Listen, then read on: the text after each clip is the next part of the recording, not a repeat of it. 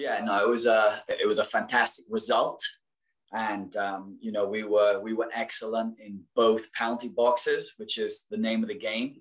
We were very efficient in our goal scoring in terms of the chances we created and the goals we scored. We were efficient.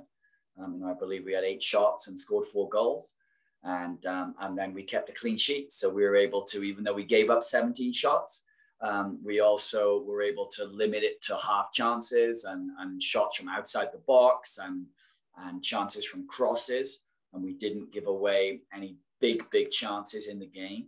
And that's the name of the game, really for the first game with me as a coach, for the first game with a lot of new players.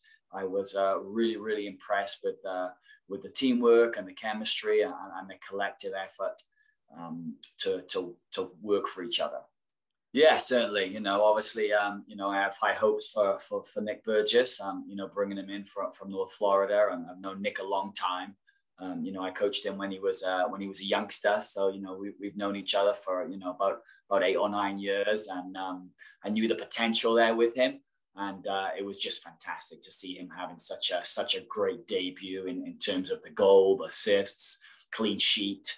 And leadership from him as well, taking the captain's armband for the day and really excelling in his role on both ends. Yeah, certainly it's very hard, first game, fitness levels, and being able to keep that clean sheet was something we really wanted during the game, and we were really fighting towards, and the guys knew that. Yeah, it's going to be hard, certainly. I was a little bit, I think the lads and myself were a little bit shocked in the intensity of the game and the physicality and the number of fouls during the first game. So we certainly got some bumps and bruises that we're trying to recover.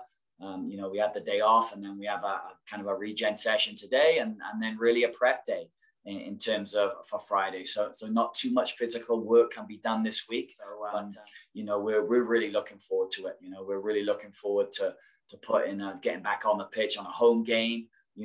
Fans are going to be in the stands, and I know the guys are really buzzing about it, and we're excited to play at home on Friday, and we know we can put in another positive performance.